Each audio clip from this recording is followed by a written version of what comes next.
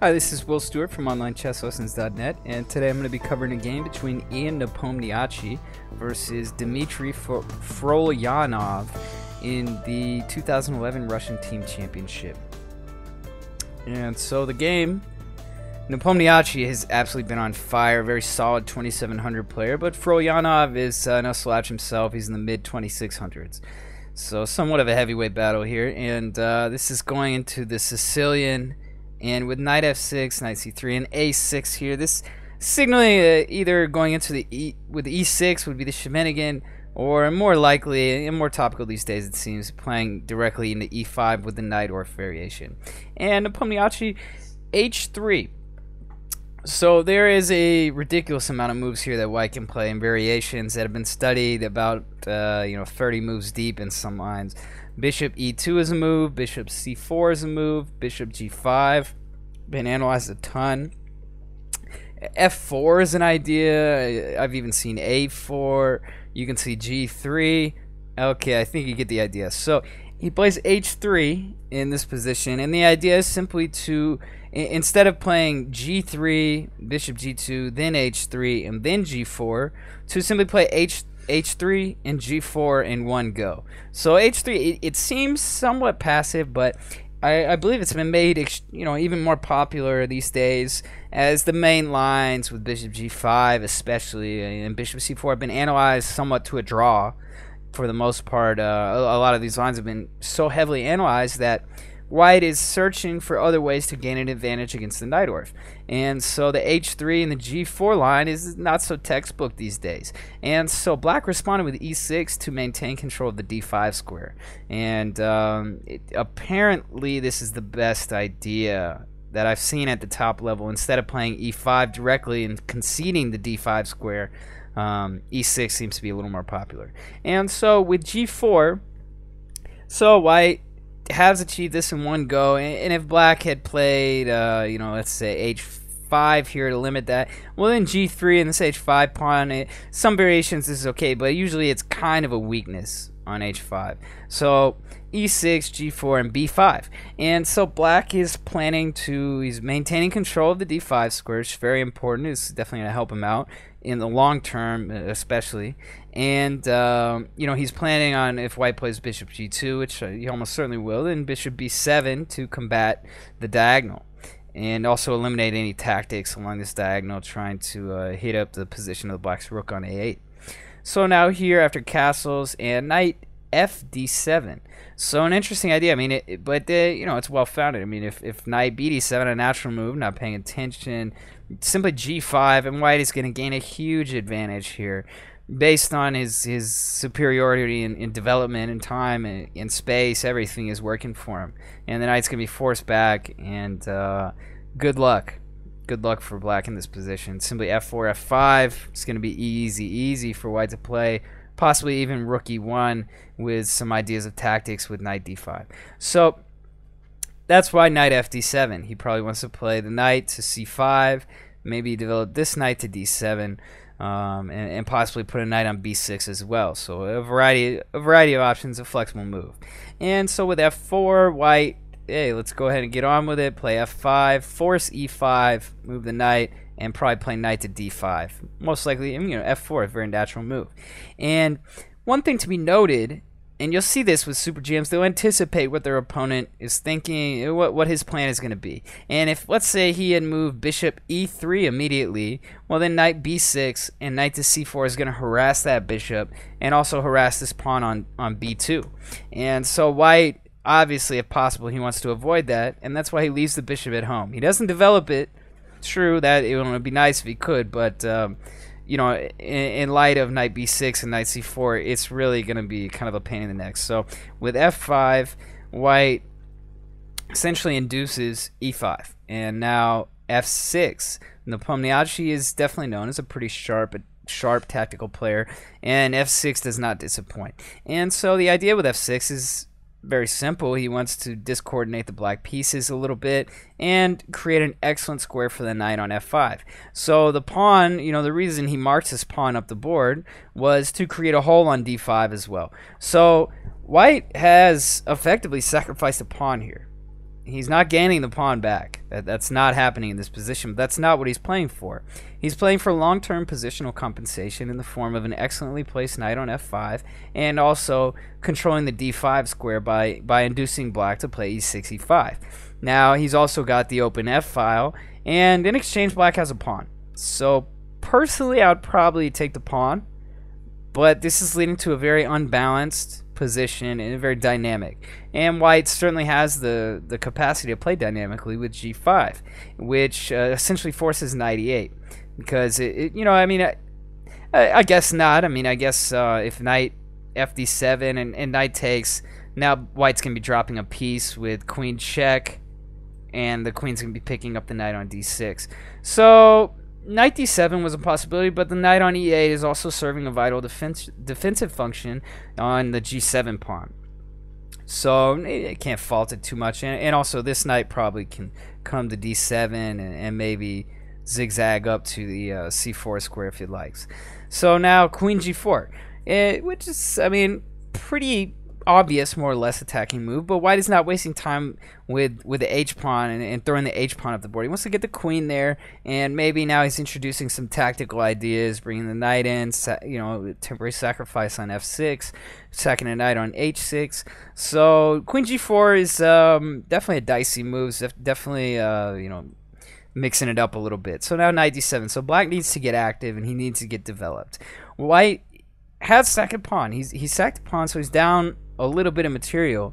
So he does have something to prove in that regard. But his long-term positional compensation by controlling the d5 square, the f5 square with his knight, and attack on the king side, I'd say it's a roughly equal position. If black can withstand the onslaught, then he will come out a pawn up, so he will have the chances. But easier said than done, especially against the attacking prodigy such as the Nepomniachtchi. And so rook f2 here. White is most likely intending to double the rooks, put a little extra pressure on the queen side. Also defends the c2 pawn against b4. So rook f2, a good move. And now d5.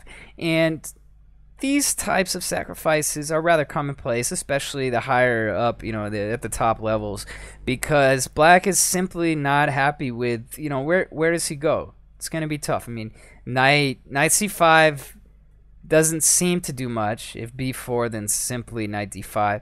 And if knight b6, let's just say rook here.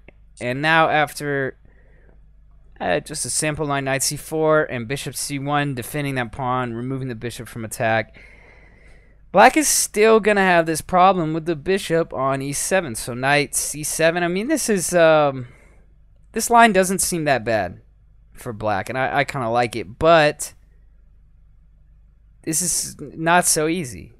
Moves like knight h6 check or hanging in the air. And if black gets a little carried away on the king side, obviously if g takes h6, g takes h6, queen g7 mate to follow shortly. And after king there, I mean, black is going to suffer a decisive loss of material. So rook f2 is kind of keeping everything in the air, defending, getting ready to double rooks.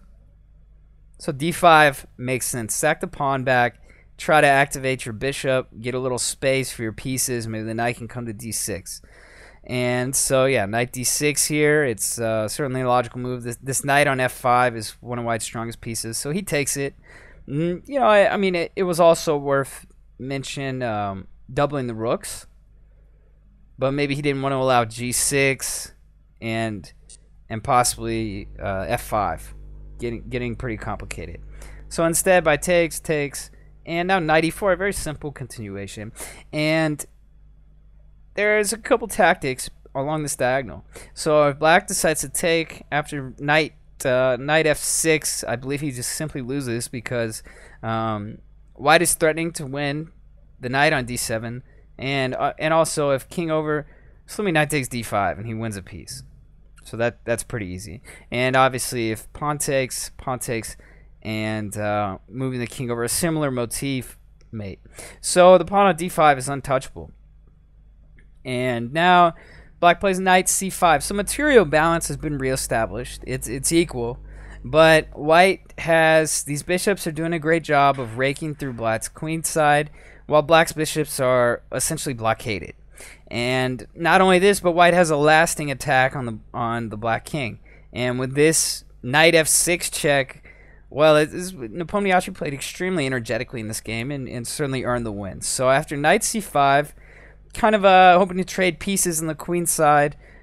Unfortunately for black, f5 wasn't an option, as it just drops a pawn. So he can't open the position that way. Well, what else can he do? I mean, the queen can't come to b6, and the queen going to a5 is just taking it farther from defending the black king. So knight c5 seems to be the best bet, the best guess to me for black to try to trade some of the dynamic attacking potential of white off the board by trading pieces. And so knight f6, I'm sure he saw this, and queen h5, and black's king cannot be too comfortable. All of these minor pieces, these 3 minor pieces in the black rook and almost the black queen as well, they can't even help defend the king. And while white doesn't have a ton of pieces, but the knight and the queen are always excellent combination, excellently coordinated attacking together. So queen h5, and now Frolyanov, as black, accepts the piece sacrifice. And from here, I think maybe it's possibly a forced loss. I don't know. Maybe black could have tried to get out of it some other way, but I didn't really see it. So white has got 2 pawns for the piece and an extremely powerful attack. Not to mention, it's very easy for him to mobilize this rook and help the attack out. So rook g7 seems forced. Obviously, rook c7 is going to lead to mate. So rook g7 only move, and rook takes, and now g6. And maybe this is what Frolyanov had missed, because it seems if rook f1, maybe Frolyanov's got the lateral defense, and it's going to be a little tougher for white to attack. But g6, the execution of the attack was fantastic in this game by Nepomniachtchi. And g6 at first, it seems, well, black can just take the pawn. But after queen h6, it becomes apparent that's just not going to be sufficient. Any kind of move, the king on the f file, rook f1 check, and white's going to at least win this pawn. And after king g8, seems to be the best try. Black's hoping for a perpetual, and not going to happen. So rook f1. And so now bishop f8 was tried by Frolyanov, and I believe that just lost quickly. Other attempts, I mean, this is definitely not fun to play for black, especially because maybe queen g8. After queen h6, queen h7, possibly takes. And white can win the piece back, but I think he's got more. I'm not using a computer to help analyze this, as I never do, but I think that, I mean, white's just got to have a win. After queen g8, there's got to be, well, I mean, just take the bishop on d6, and that's going to be all she wrote. The black king is too weak. So after bishop f8, rook f7, very natural move. Queen h4, the last try to defend the mate on h7. And in this position, black resigned, because he has absolutely nowhere to move. Queen d4 check doesn't, there's no way to defend the mate on h7. Queen d4 check, simply king h2, and mate in 1 to follow. So a fantastic attacking game by Nepomniachtchi, very tactical. And Frolyanov, just, it seemed like he just didn't know what to hit him, especially after white sacrificed that pawn so early in the opening. So a fantastic game by Ian Nepomniachtchi. He's having a great tournament this year. And this is Will Stewart from OnlineChessLessons.net, and thanks for listening.